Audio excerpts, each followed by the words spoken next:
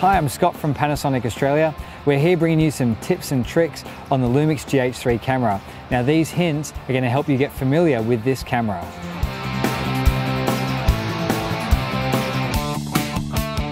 Whilst the GH3 is a superb stills camera, it's also equally at home at shooting outstanding video. Now if you're a user that just likes a simple interface, easy to point and shoot and still get excellent video quality, well, the GH3 still has intelligent auto and can give you just that. But if you're an advanced user and like to delve in a bit deeper, there's a lot going on under the hood that makes the GH3 the ultimate videographer's camera. So I'd like to go through some of the codec options you have with the GH3.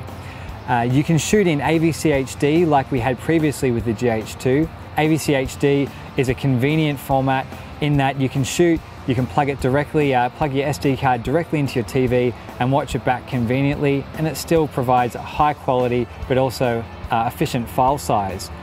You can shoot in MP4 if you would like. MP4 is excellent for easy uploading to social media and other web-based purposes. It's also a small file size as well.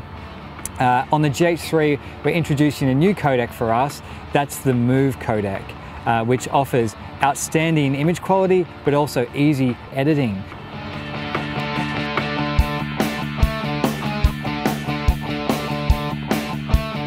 So MOV gives us two options. There's the traditional GOP structure or IPB format, as you might be familiar with. We also have the new intra codec. Intra codec means that every single frame is encoded individually on itself. This allows for faster and more precise editing. So you can actually edit at the frame level without the need to transcode into a different format for your nonlinear editor.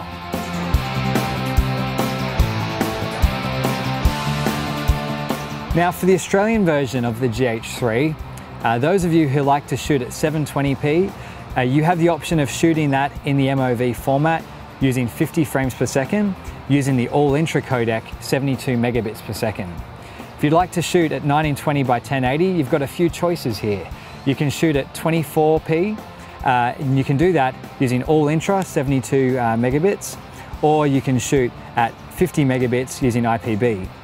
If you're shooting at 25 frames per second, you've also got the all intra 72 megabit option. You've also got the 50 megabit IPB option as well. Now we also have the ability to shoot at a higher frame rate. You can shoot at 50p on this camera as well, and you can do that at 50 megabits per second as well.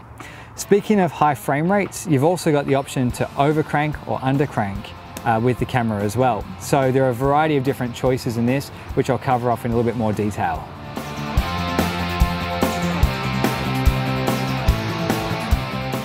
So undercranking gives you the illusion that everything will be moving really fast on the screen. The GH3 gives you several choices here. You can have playback at 160%, you can have it at 200%, and you can also have it at 300%, and that is in relation to its real-time speed. We also have overcranking options as well. So overcranking enables the camera to shoot at a higher frame rate and plays it back slower, giving you a slow motion effect. You've got three choices in this area. They are 40%, 48%, and 80% playback of real time.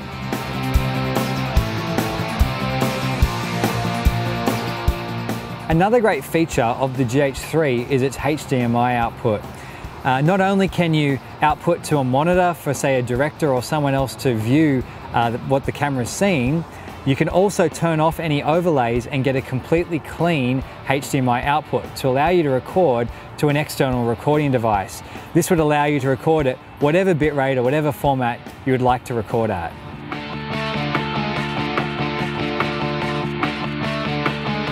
So another great feature of the GH3 is the ETC mode, or extra tele conversion.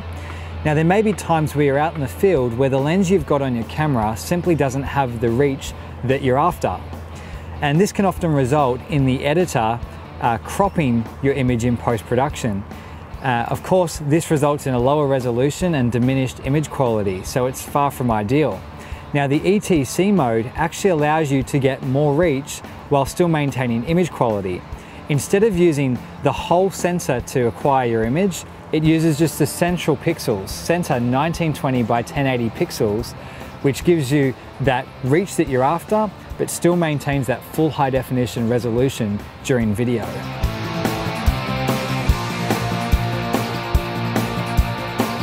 So in terms of focusing on the GH3, you've got a few options.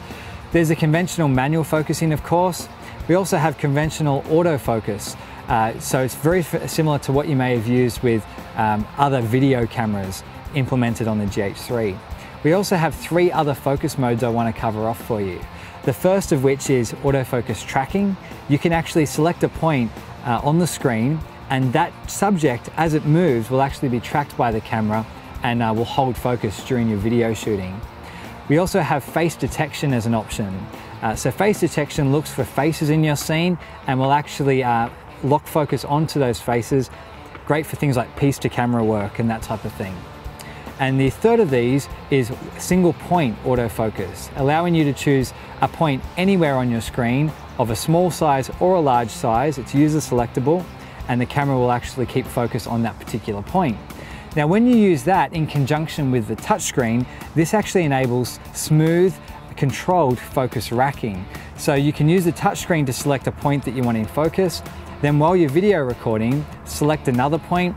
The focus will actually do a slow focus pull move from that one point to the second point that you've selected. These are all a bunch of great tools for videographers to make your focusing work easier.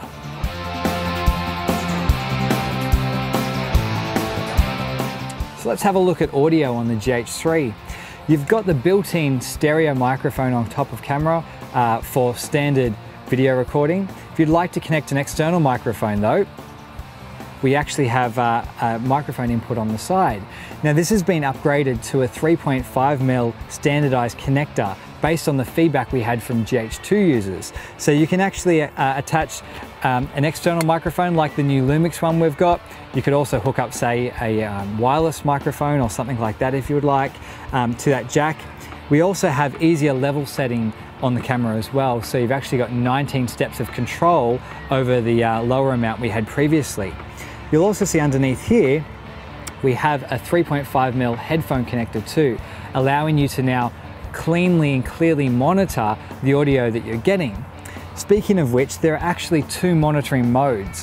One of those is real time, so you're actually hearing just the live feed that comes into the input.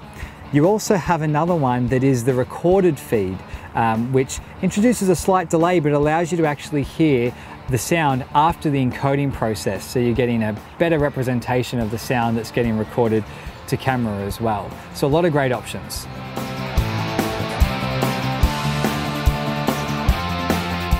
So a great thing about the GH3 is the ergonomics and design of the camera.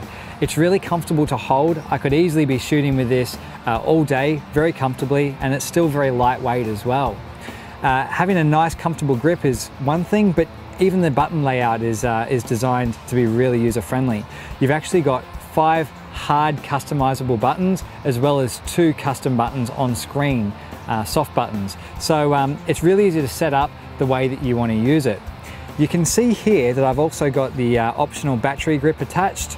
Our good friend Jack McCoy took this out for a day shooting a short film a couple of weeks ago, and he used the 2 batteries, so one in the battery grip, one in the body, and was able to get a full day's worth of shooting out of the camera batteries. So outstanding performance in that area as well. That also brings me to another thing, that in the Australian version of the GH3, there are no time restrictions whatsoever. So you can shoot for as long as you have space on the card and power remaining in your battery. No restrictions there. The other thing is that the design of the camera is what they call a heat-proof design. It's designed so the sensor will not overheat. You won't get any indicators telling you that sensor's too hot, you need to stop video recording, unlike some of the other digital SLR cameras that also have add-on video capability.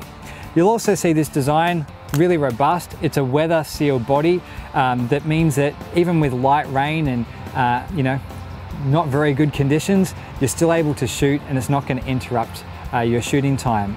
And when you pair it with the 12 to 35mm lens like I have here, or the 35 to 100mm lens that we also have, both of the lenses are weather sealed, enabling you to shoot in a lot more versatile way.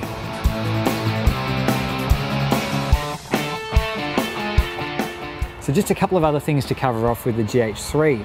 One of those is priority mode for video and still shooting at the same time. If you're shooting video and you want to also take high full resolution stills in RAW or using the mechanical shutter, you select still priority, and you'll get your video. You'll also get your high resolution still images with just a slight interruption in the video. Now, if you'd like to have the priority on the video, select video priority.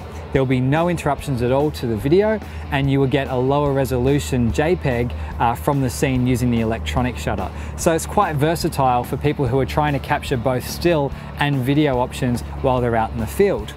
Another thing to cover off is the highlight indicators. So this is similar to the zebra pattern that people who are used to broadcast cameras may be familiar with. So if you're shooting a scene, particularly a bright scene, the indicators on the screen can show you where the highlights are and where any overexposure or clipping is happening. The GH3 also comes with timecode options as well. So really great if you're used to working with timecode. Now there are far more features than we have the time to actually go through, so please have a look at the website for more information. And you can see from all of this that even if you're a simple point and shoot user, the GH3's got you covered, but for a powerful and robust performance for the enthusiast videographer, the GH3 really is the ideal choice. So that's it. I hope you found our tips useful. If you'd like any more information, head on over to www.panasonic.com.au.